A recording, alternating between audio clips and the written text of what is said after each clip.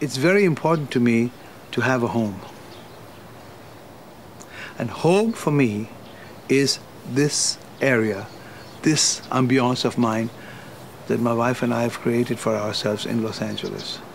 Because all through my 13 years in New York, although I had a house there, my home was still here. And I spent a lot of time in Israel. Now I will be going to Munich. But I still will be coming back here to my surroundings. It's a house we bought in 1974 from Steve McQueen. And his wife told me then, he says, I think you will stay here forever. And I think she was right.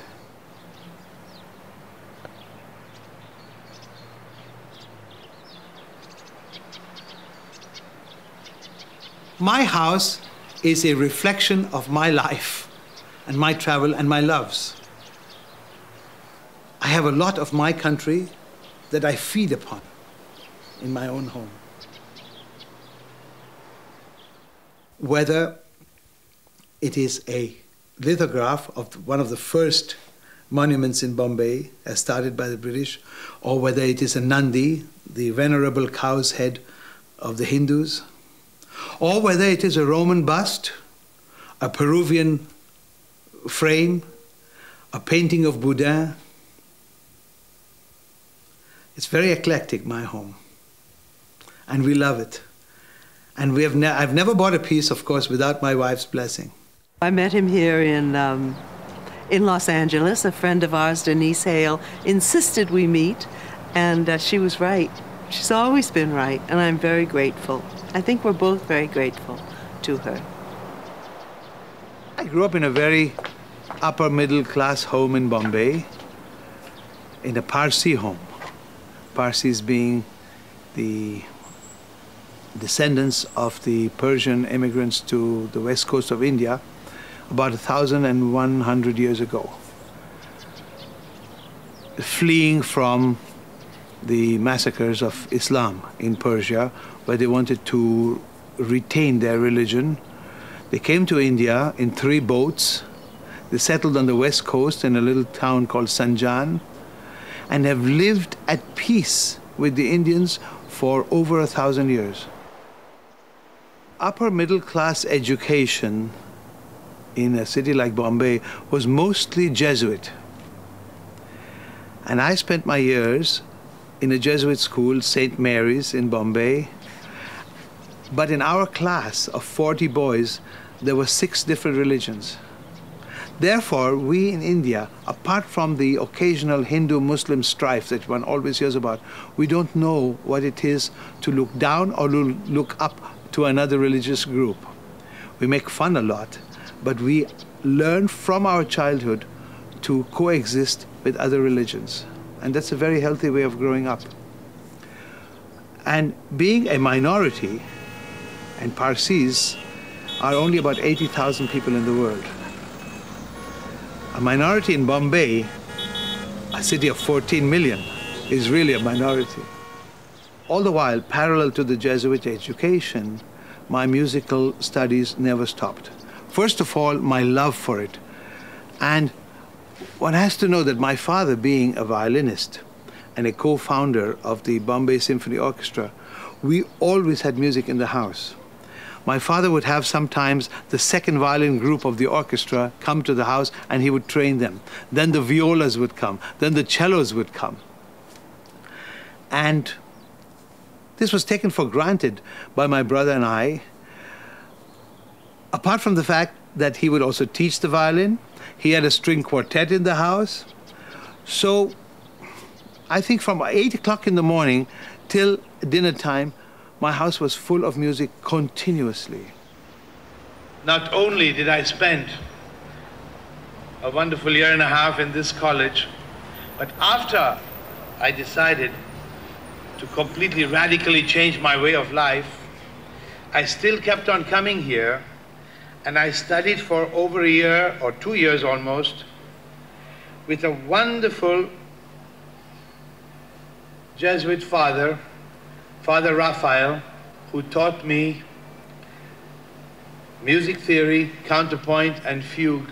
My father educated me in the various sounds of the different orchestras of the world, of course, through recordings.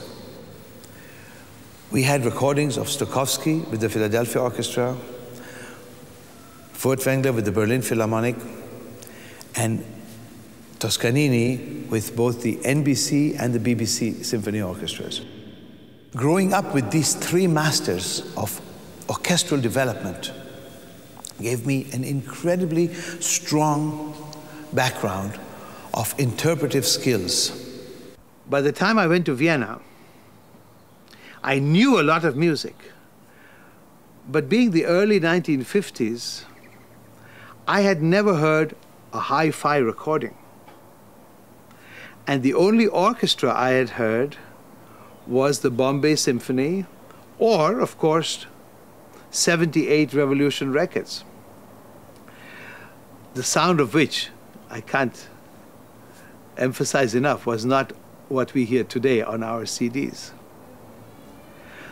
With the result that the first time I heard a great orchestra in a great concert hall with a great conductor was Karl Böhm conducting Brahms with the Vienna Philharmonic in the Musikvereinsaal of Vienna. This sonic shock I remember till today.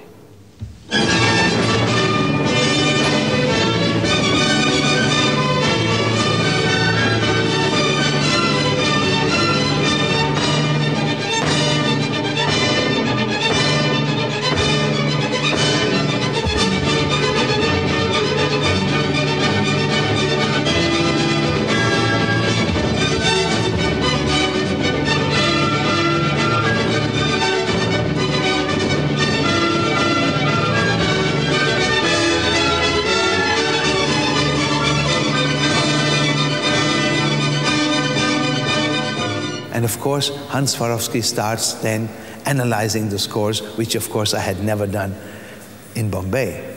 Hans Swarovski was close to two great geniuses, Richard Strauss and Arnold Schoenberg.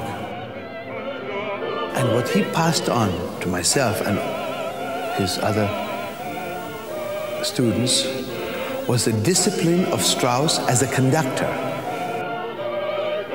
The great tradition of Strauss as a conductor of Mozart operas, which of course Strauss inherited a little bit from Mahler too in the Vienna Opera.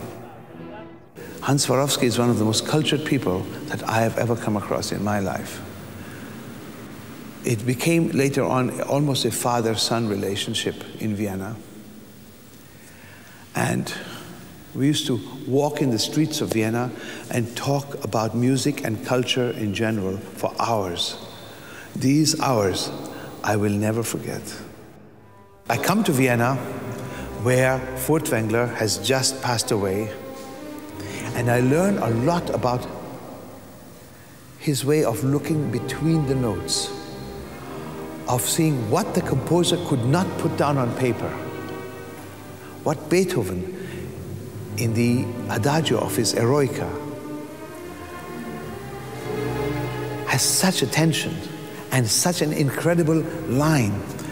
You must understand, even the theme, you can lose yourself if you don't concentrate and if you don't conduct the theme. The theme is so slow and so long, it's almost of a Brucknerian length. It was Furtwängler who really put it together and made it one line. If you hear other conductors, even of Furtwängler's generation, you do not hear that line.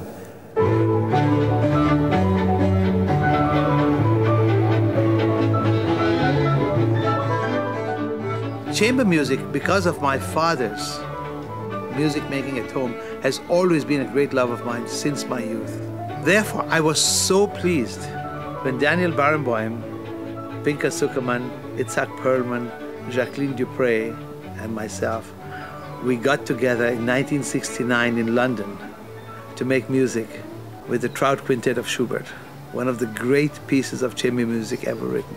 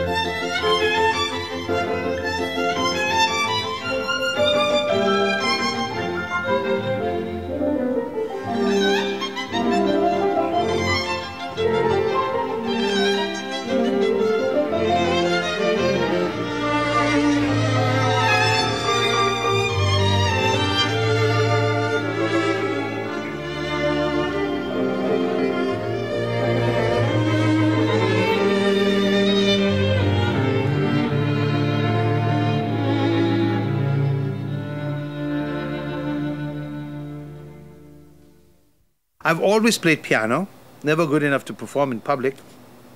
And when I went to Vienna, I took up playing the bass because I wanted to play in an orchestra. I wanted to see the conductor, or to learn from the conductor from the musician's point of view. I also wanted to learn the psyche of the orchestral musician. I could never have done that by just staying on the other side of the fence. I had to be amongst the musicians. So I learned the bass, and I started playing in Vienna, in churches, odd jobs, in symphony orchestras, always as a substitute. I learned a lot.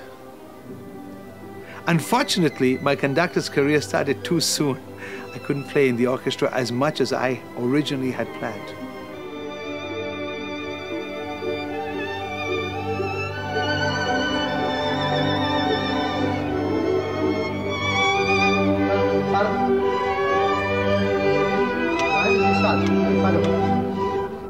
Es beginnt Piano, aber das ist nie gewachsen.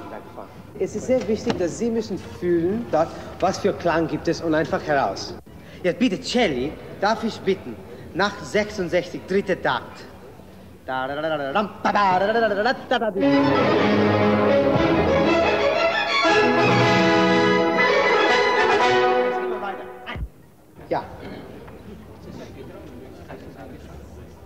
Was ist wieder los? Geh mal weiter. I substituted for Igor Markevich in the autumn of 1960 in Montreal, was offered the job of music director starting 61, 62. In 61 January, I substituted for Fritz Reiner in Los Angeles, and by 1962, I was offered the position of music director of the Los Angeles Philharmonic Orchestra, which then lasted for 16 years.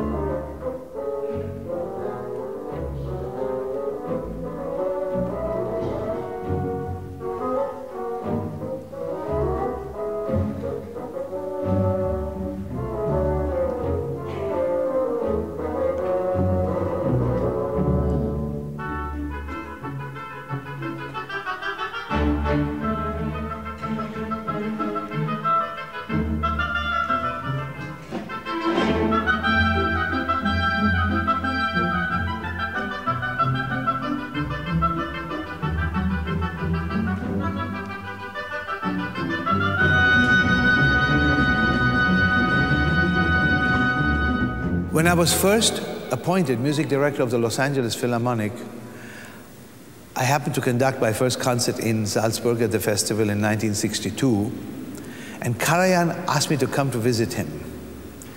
And we sat for a long time in his home outside Salzburg, and he says, listen, I know you're going to an orchestra.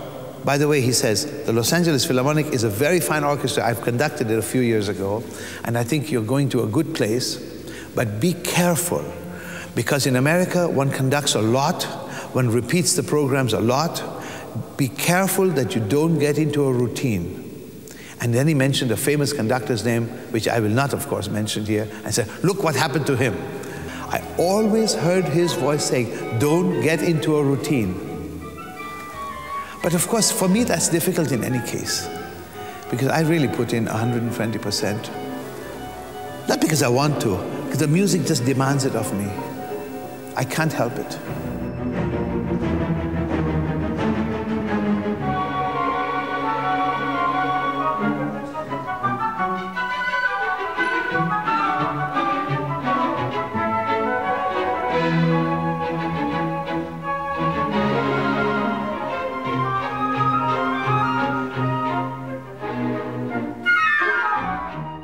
Montreal, I declined the music directorship after serving 7 seasons because I just found it too time-consuming to do both jobs at the same time in North America.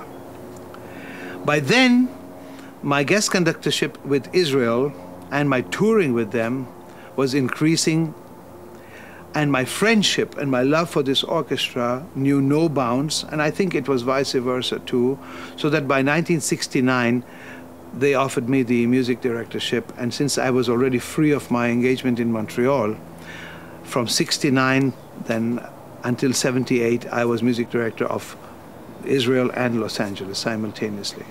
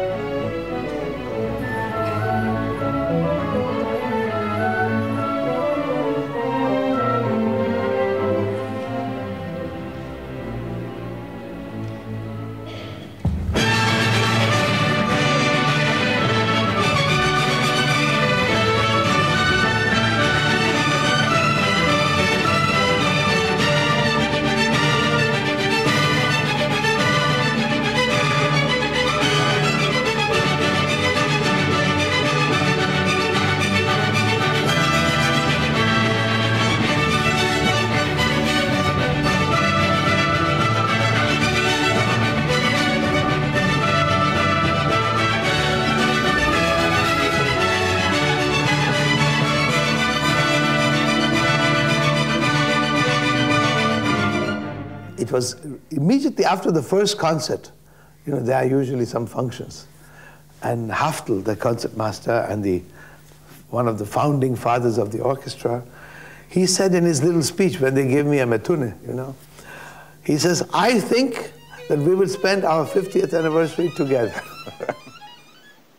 After 16 seasons in Los Angeles, when the New York Philharmonic offered me the position in their city as music director, I thought for both myself and for the Los Angeles Philharmonic, it was time to make a change. This was a marriage made in heaven, the one I had in Los Angeles. I made tons of recordings. We went on lots of tours. I engaged nearly 86 new musicians in this orchestra. And it was really sort of my dream instrument. In spite of it, I think at that point, somebody else should have come and given their interpretation of the Beethoven Fifth Symphony. And similarly for me, I wanted to convince another body of my intentions. Therefore, I think it was a healthy break after 16 seasons. And so from 1978, I assumed the position of music directorship of the New York Philharmonic for 13 seasons, at which point I had conducted over 1,100 concerts with them.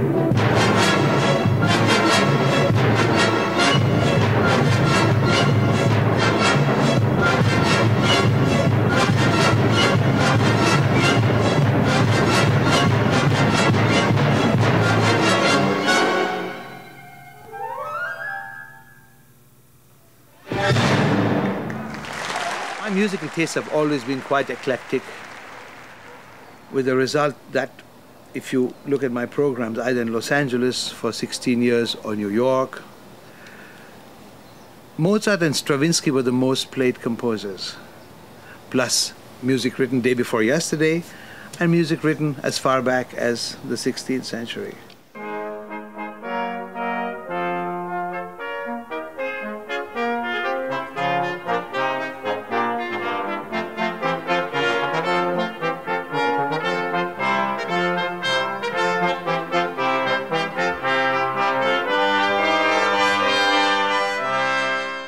My whole existence in Florence started actually in 1969, when for 1 year I was music director of the Maggio Fiorentino.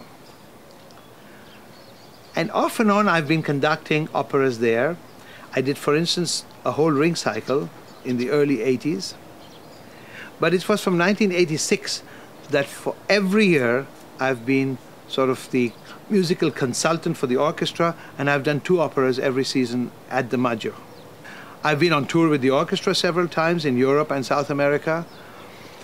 I've also had this incredible project of doing Turandot in the Forbidden City in Beijing.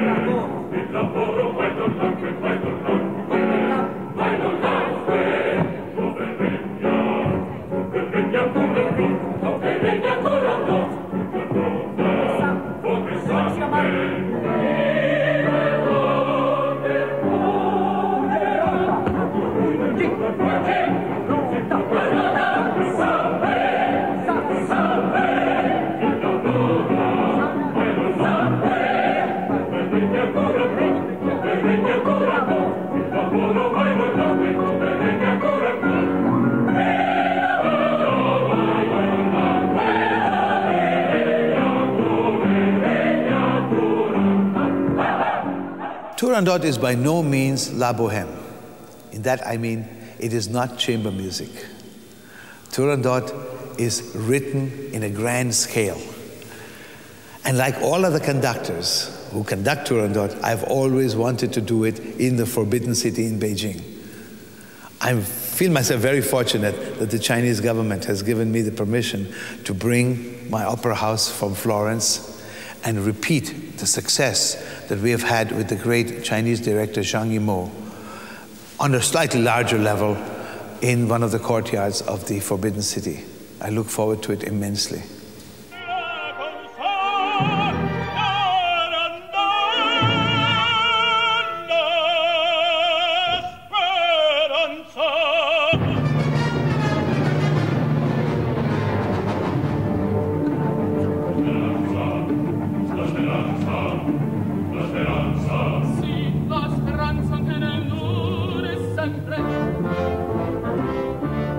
I feel that as a musician, I'm one of the few people that is blessed that every morning when I wake up, I touch genius.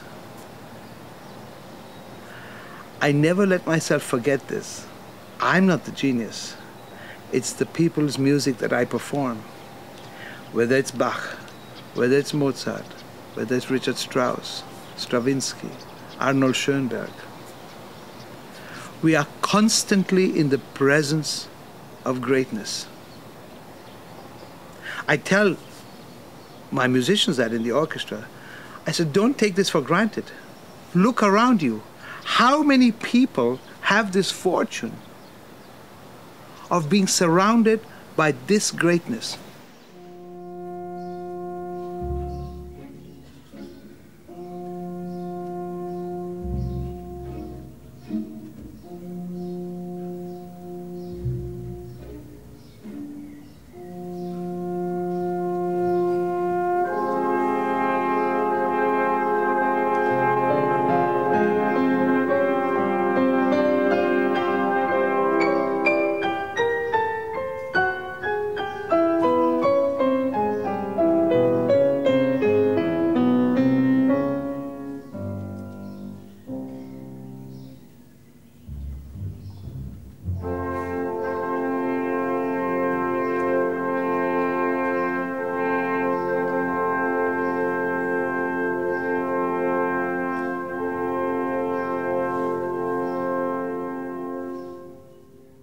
There's something very mystical about this whole conducting profession, if you can call it.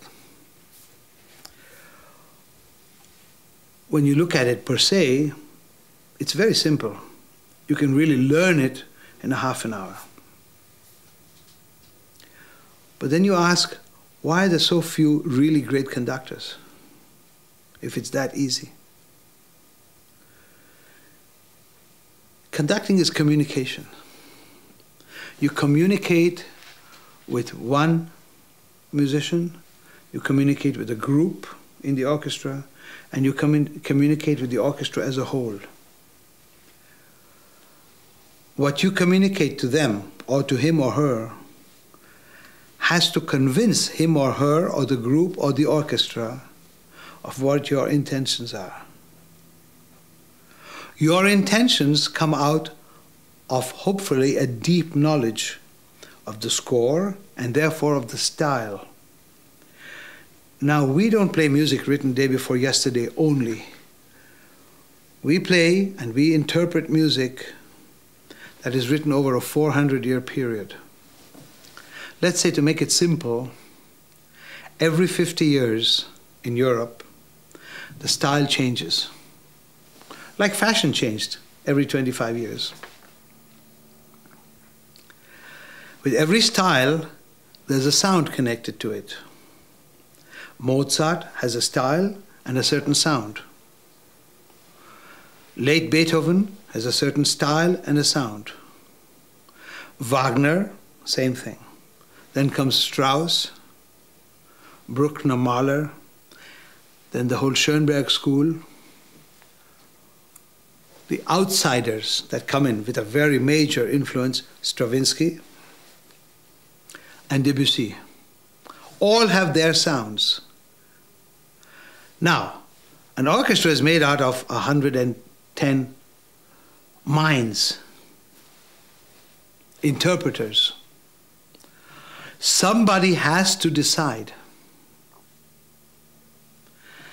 from the upbeat, which is the tempo, the speed of the music, then whether the different polyphonic voices blend together. He has to balance it. He has to check the internal intonation.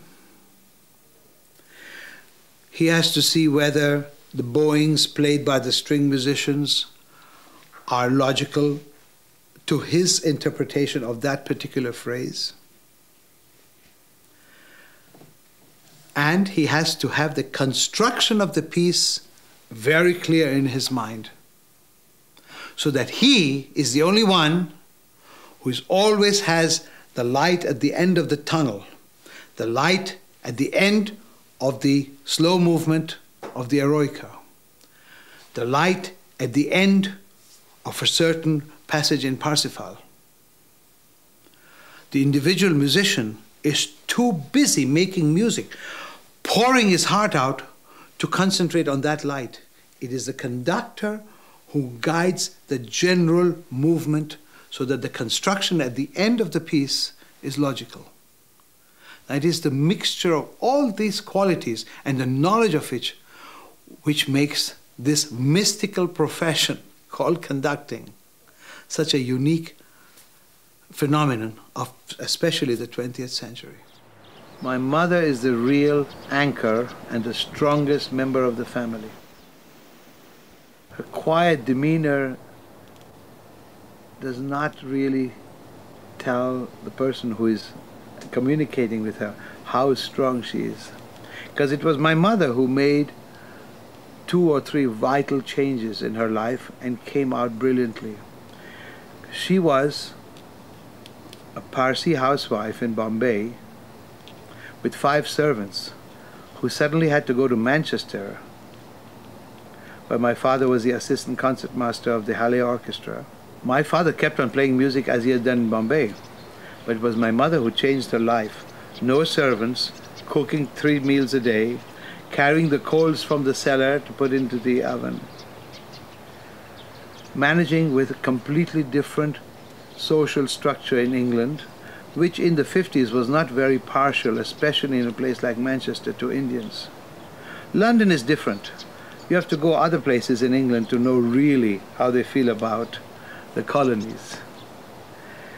The next change was America, which was slightly more comfortable, but still, it was a change. It was a completely new setting up of homes in Philadelphia, where my father was second violin of the Curtis String Quartet, and then finally to California.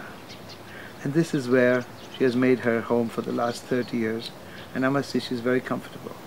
1, 2. Listen. My father, at the age of 90, has just retired as the music director of the American Youth Symphony, which he founded over 35 years ago in Los Angeles. It's a great orchestra, like a lot of wonderful young people's orchestras all over the world now. Third horns, I want you much more. I was very happy to know that Zubin was so keen about music. In fact, we discovered, my wife and I discovered that Zubin is going to be a musician, but we didn't know at that time, of course, what kind of a musician, since he was 3 or 4 years old. Because he would all the time insist on playing with my phonograph records and sit down and listen to my rehearsals in my home of chamber music, of orchestral music, of recitals and all that. And he was absolutely wound up with music completely. As he himself says in all his interviews, I've heard many of his interviews, and in which he openly says that I was brainwashed with classical music since I was born.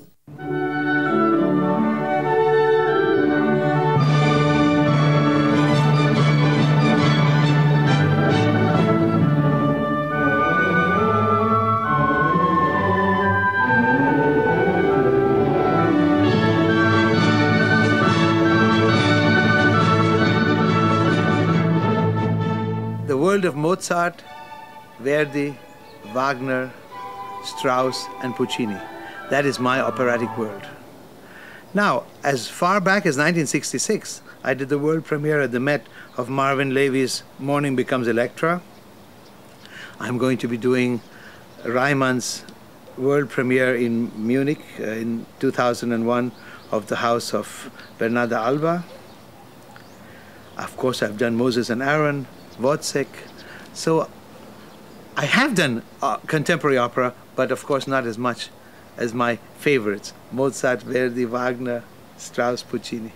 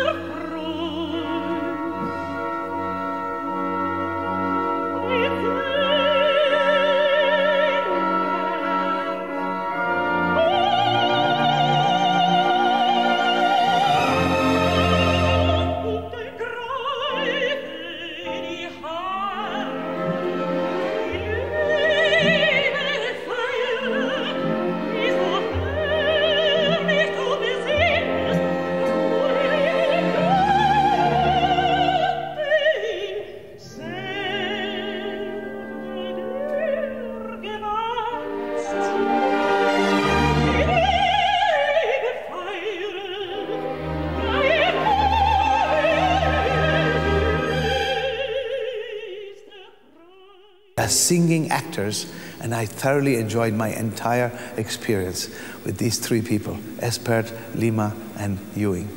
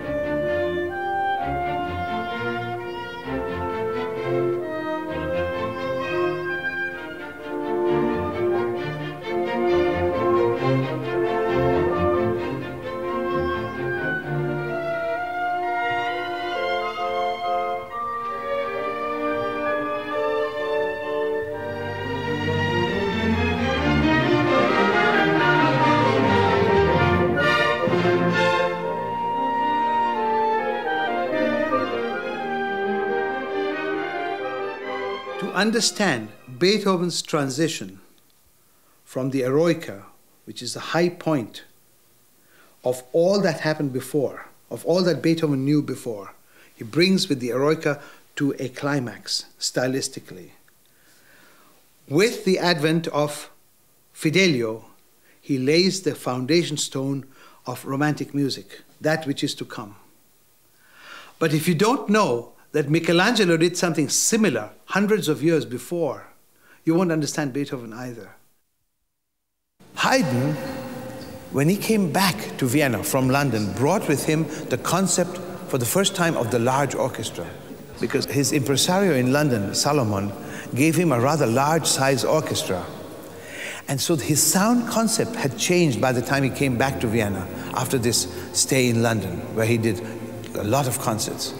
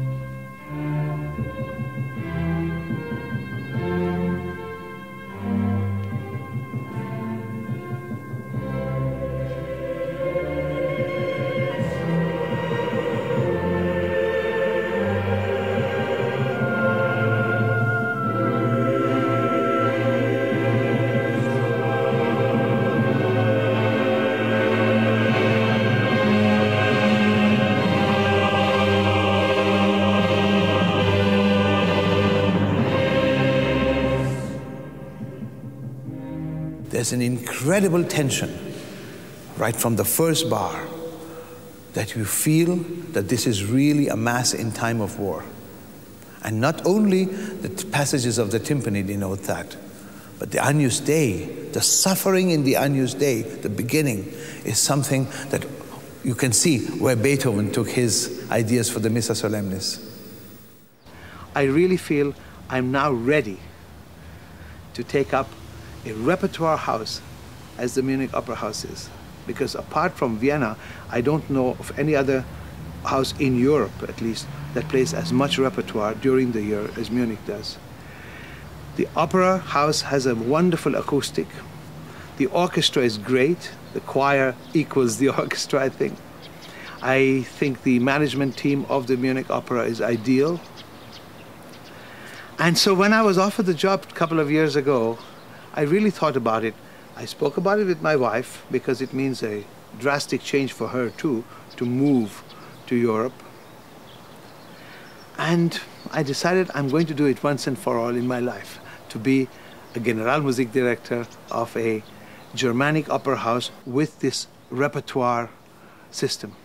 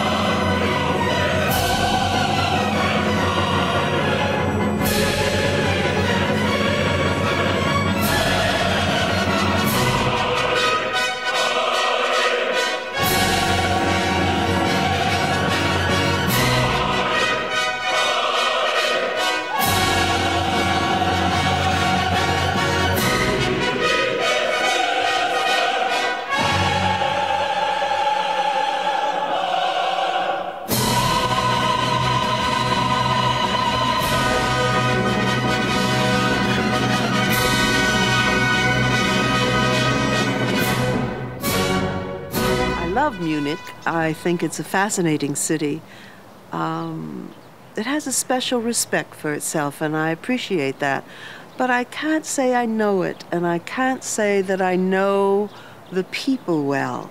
And I found that I bring too much humor to the tables in Munich so far and try to lighten them a little, and very few people lightened up to that level that I'm used to. And so I feel I may have to change and understand a little more, and I look forward to that. My wife is not a connoisseur of music, but she has a great instinct, having been married to me for almost 30 years now. My wife always knows when there's been a special concert. Now, she doesn't come to every concert, of course, but on tour, she comes mostly to concerts, and she's very discerning about that. I know when something's wrong, and I also know when everyone is transported. That's an amazing thing, to see the same work night after night and see one performance that's just lifted to the skies as though another hand were playing, a larger hand. My father and my mother were divorced when I was very small, and he was always touring and always on the road. So I've always been used to to seeing him 1 week in the summer, 2 weeks sometimes, maybe at Christmas. So we've never spent a lot of time together, but when we are together, it's very good. On top of that, I have a second father, who is Aaron, who I've lived with since I'm 6 years old. So I have the best of both worlds, because I have two, and not some people, when their parents get divorced, have no father. I had two, which was wonderful. My son is an actor who also dabbles in a little music management. My daughter is a housewife taking care of her 2 children. And my parents are more immersed than any of the other members of the family in the world of music. 4 Takte vor 50. Dass man einfach sicher ist. Das sagt ohne Sänger.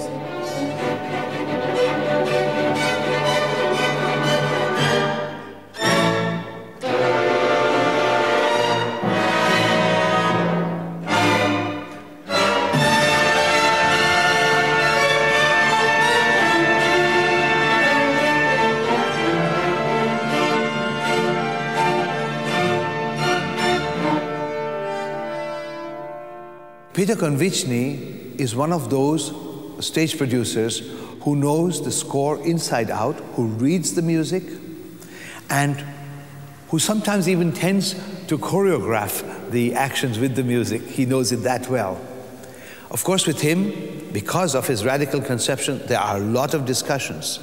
But on the whole, I really agree to try it out this way for once.